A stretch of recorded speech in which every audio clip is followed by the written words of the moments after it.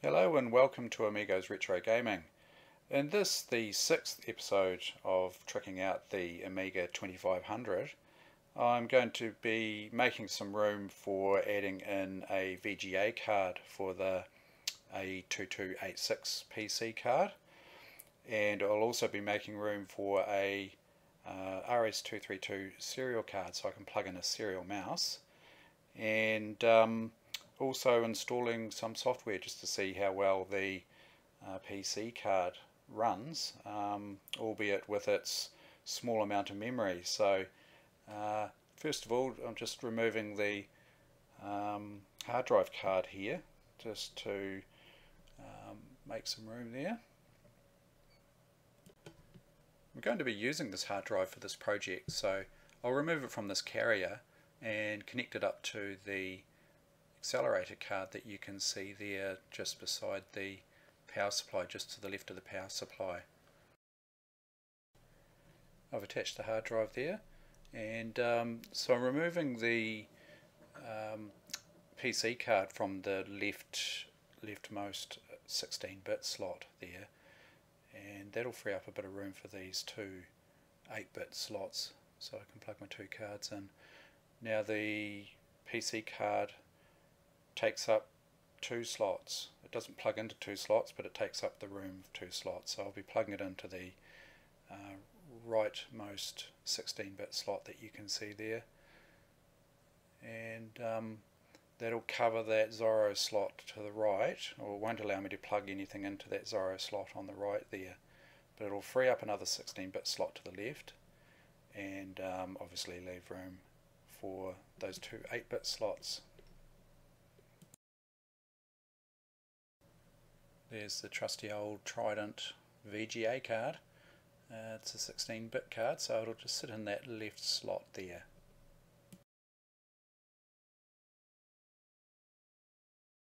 This is the serial adapter I'll use. It's the 2-port RS232 adapter, and that'll sit in the right hand 8-bit slot there, and that'll leave one 8-bit slot to the left there, which I'm not sure what I'll use that for, but it's there if I need it.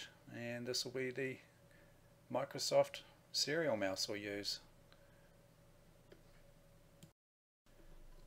So I've just turned the lights out here to make it a bit easier to see, but you can see the VGA screen on the right there. That's the one that's running from the Bridgeboard, and I've just reset the machine. You can see the Trident video graphics card there pop up on the screen, and now it's into what's similar to a BIOS setup screen on the right screen there on the PC card. So you can actually use a key combination there to configure the BIOS as such, to tell the card what floppy drives are attached, you know, how much memory's installed, bits and pieces like that. So yeah, just did a soft reset on the PC there. Righto, time for the software configuration here. The make AB command is a command that creates a hard drive in a file. So basically very similar to a virtual hard drive. If you've ever used virtual machines, you create a virtual hard drive, and it basically is just a file that stores the hard drive, and so the system's asking for the path and the file name, and also the sectors, the head sectors and cylinder options there. The system's now building the hard drive file. You can see the hard drive light flashing away furiously there. So yeah, the head sectors and cylinders you know, determine the size of the hard drive, the capacity. So yeah, that's just creating a hard drive of that capacity based on the head sectors and cylinders. And you can see on the Amiga there's not a lot happening there because the display's outputting to the VGA card there. But we'll be able to see in the file system here that file name. So the path was EH1 : that's the drive path where the DOS_C file is stored, and that's just the name of the hard drive file that I chose. I've inserted the DOS 6.22 setup disk into the floppy disk drive. It's attached to the Bridgeboard, and it's booting from that floppy disk there. So hopefully the DOS 6.22 installation setup program will run, which it looks like it is. It's doing its thing there. So I'll configure a hard drive. It'll prompt me to install DOS. I'll just follow through the prompts. I'm sure that many people have seen this procedure, and if you haven't, I'm sure there are plenty of YouTube videos that show the DOS installation procedure. Okay, time to install some Wolfenstein here. I've formatted the hard disk on for the Bridgeboard, so that's C drive, and I've just inserted the Wolfenstein 3D setup disks. So I'll let that run through, and let's see how Wolfenstein runs on this machine. Okay, just decompressing the files there, and I've cut quite a bit from this video because that took absolutely ages. I don't know how long exactly, but yeah. It's certainly no speed demon, that's for sure. But anyway, let's see what happens here.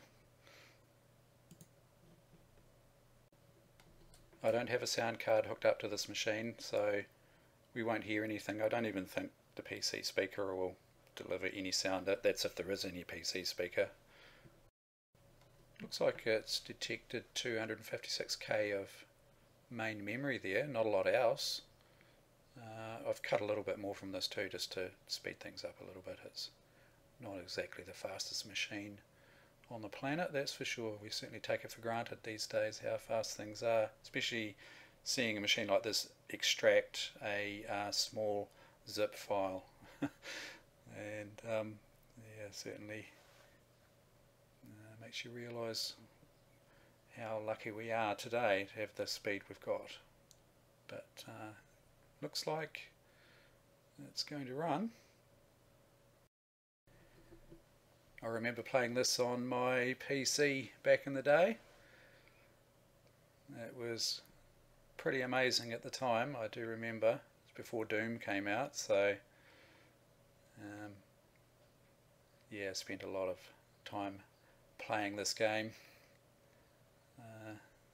Don't think it was networkable. I don't think that feature came until Doom days, but yeah, here we go. So the screen size is down slightly. I think that's auto-detected.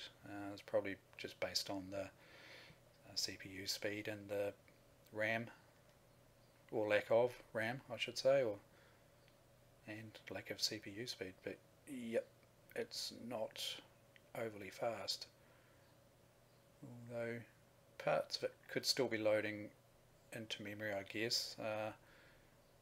Yeah, it's a bit blocky.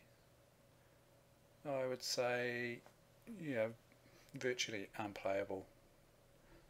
But I suspect if I got extra RAM into that system, I would see an improvement there. I do have an IBM card. It's an 8-bit RAM expansion card that I installed alongside the Bridgeboard, but I couldn't get the system to recognise the card. Not exactly sure what's required to get it to recognise, whether it's some sort of software patch or something I have to do in the BIOS. Righto, time to install Windows. I tried Windows 3.11 and I think 3.1, and the system, I don't think Windows 3.1 is compatible with either the CPU, or I might not have had enough memory. It was a while ago I recorded this actually, and I have forgotten exactly why it wouldn't let me install 3.1, but I'm putting 3 on, version 3.0 on here now, so let's see how this goes. I've cut a bit more out of this again. I'm sure there are plenty of videos, as I say, on YouTube on how to install Windows on an actual IBM compatible PC, but bear in mind this is actually running on an Amiga, so yeah, we actually got dual screen here, so I can use the Amiga on the left screen while I'm doing this. It's quite amazing, really. From memory, there's a parallel port and a serial port on the back of the Bridgeboard, although couldn't be 100% sure about that. But it would be quite interesting to set up a printer and just see whether we get like an old dot matrix star LC10. I seem to remember being a fairly common model around these parts anyway. But it would be pretty neat just to get an old dot matrix set up, or even an old LaserJet, HP LaserJet. So yeah, that might be a subject for another video, I think. Disk swapping time. So yeah, I think 3 or 4 disks on this version. I seem to remember Windows 3.11 for workgroups had about 8, and Office, back in the day, the full professional version of Office, I seem to remember was around 28 disks, floppy disks, 1.44 meg floppies. So, you know, back then when we were building PCs, we were having to install Office, and we did it manually. So you'd have someone sitting there just swapping disks in and out, 28 of them to get Office installed.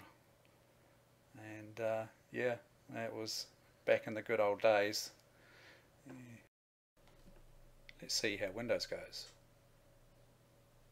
Fairly slow, I would say, on this machine.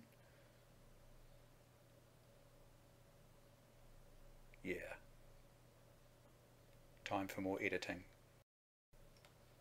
Nice Windows 3 splash screen there. Hard drive working its way through that.